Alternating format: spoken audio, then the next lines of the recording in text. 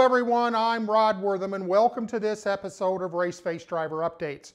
We start off with Anthony Alfredo, who was at Texas Motor Speedway for his final start of the year in the NASCAR Xfinity Series in his number 21 RCR Maestros Classic Chevrolet. Anthony started 18th and quickly made his run to the front. Let's get a race recap directly from Anthony. About the boarded plane here in Texas, but sorry I didn't get the post-race video to you all sooner. Had a bunch of media because we got our first top 3 tonight, so I'm super pumped about that.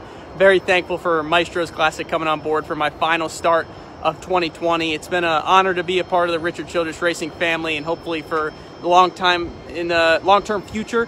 But it's also been a privilege to drive these cars, and I hope I made everyone proud, which is not only all my partners and all the incredible people that supported me and allowed us to get to the racetrack this year, but my friends, my family, all the Sauce Mafia who supports me. It was really cool to have a shot at the win tonight. We were second, running down the leader at the end, and just kind of fell off there a little bit. We probably finished a little bit better than we thought we would, so I'm proud of that. It says a lot about our number 21 team because there's no quit in anyone in this group, and very thankful for the effort they put in week in and week out. It was really cool to score my best career finish and best finish for the 21 car this season in my final start, although I am a little disappointed because I wish it was a win. This year has been incredible, but that's a video for another time. I'll talk about this whole season and a recap later this week. But for now, regarding tonight, great night, kept ourselves in position all night. Even when we weren't the best car, we stayed in the top 3, top 5, and just made smart decisions and were patient and let the race come to us. And sure enough, we finished in the top 3. So very, very proud of that, like I said before, and so thankful for everyone who supports me. Definitely an awesome day, a humbling day. Sad that the year is over, but it's cool to go out on a high positive note, and looking forward to recapping the season for you all later this week. But it's been a blessing to compete at this level. It's something I've dreamed of. This is my passion, and I really hope I get to run full-time next season so I could go compete for a championship. Thank you, guys. What a wild week, from being on his lid at Kansas to a third at Texas. In my opinion, he is the most marketable driver in all of NASCAR. My only question is, sponsors, what are you waiting for? Jesse Love competed in 2 ARCA Menard Series West events over the weekend. He started at All-American Speedway in Roseville, California, where he qualified the number 19 Napa Power Premium Plus Toyota in 7th. The 1/3 mile saw plenty of side-by-side racing, but passing came as a premium. Midway through the race, Jesse started to experience some gremlins that affected the horsepower, but managed to hold on to a top 5, coming home in 4th. On Sunday, the ARCA Menard Series made its way to Kern County Raceway Park for the Enos 125. Jesse won the pole and led the first 30 laps, but from that point, Jesse started to have some brake issues and would eventually lose his brakes due to a bad master cylinder, but still managed to bring home an 8th place finish. Jesse maintains his points lead, heading to Phoenix for the final race of the season on November 7th. Connor Mosack competed in the Cars Tour finale at Greenville Pickens Speedway on Sunday in his number 88 Junior Motorsports Chevrolet. Connor qualified 21st on Saturday, finished 5th in his heat race, and brought home a 10th place finish in Sunday's feature. Connor also secured the 2020 Cars Tour Rookie of the Year title.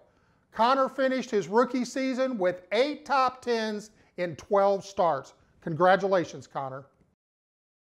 Caden Honeycutt made his 2nd start of the year in the number 2 Donnie Wilson's Racing entry at Five Flags Speedway for the 150-lap Blizzard Series that had a stacked field, including NASCAR champion Kyle Busch.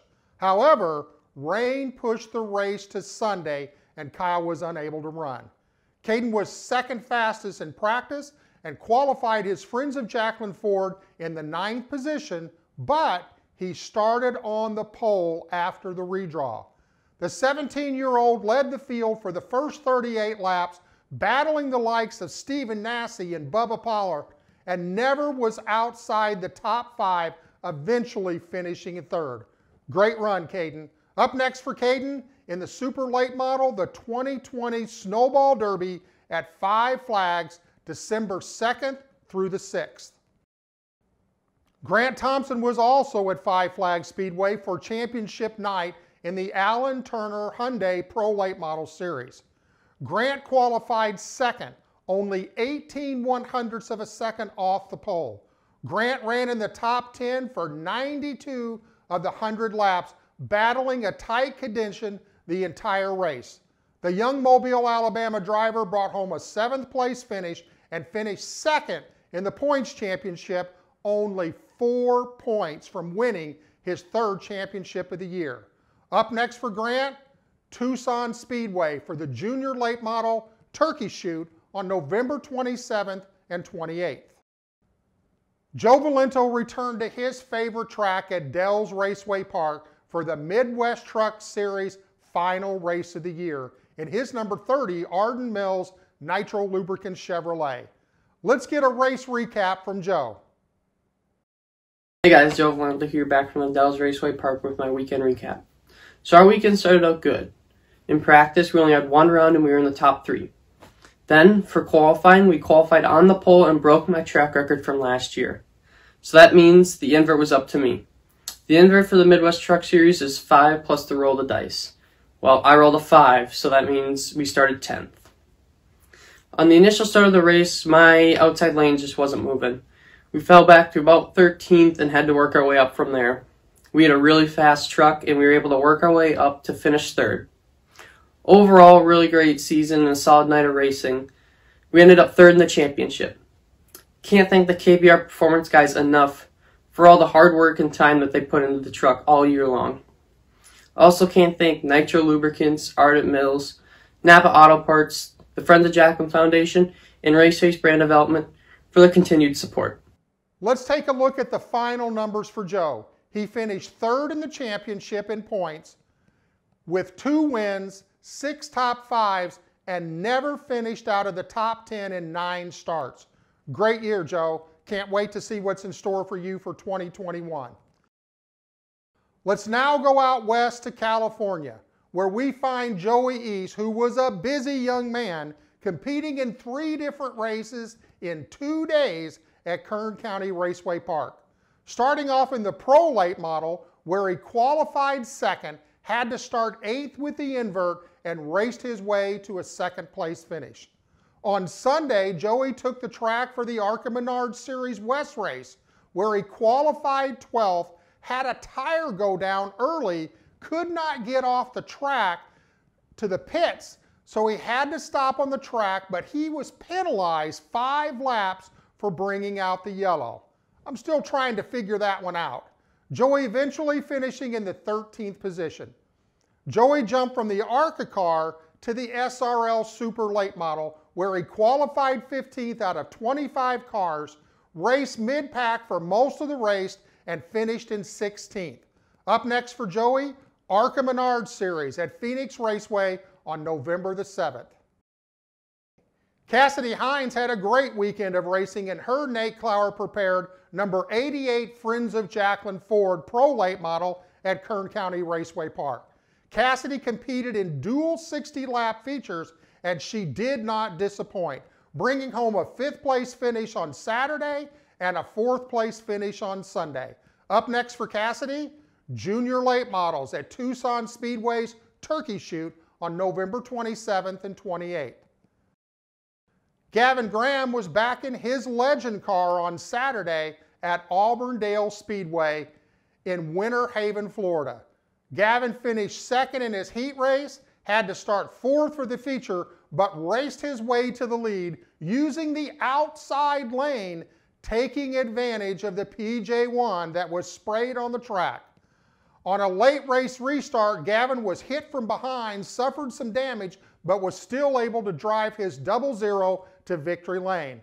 Keep an eye on this young man for the rest of the year and 2021. Up next for Gavin, Pro Trucks, Auburndale Speedway on October the 31st.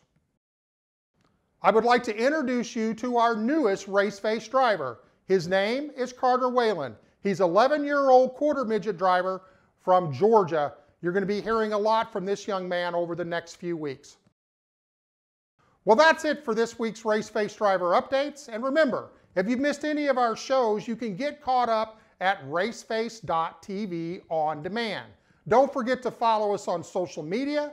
Make sure to check out Speed Zone Race Store for the latest in apparel from your favorite Raceface drivers.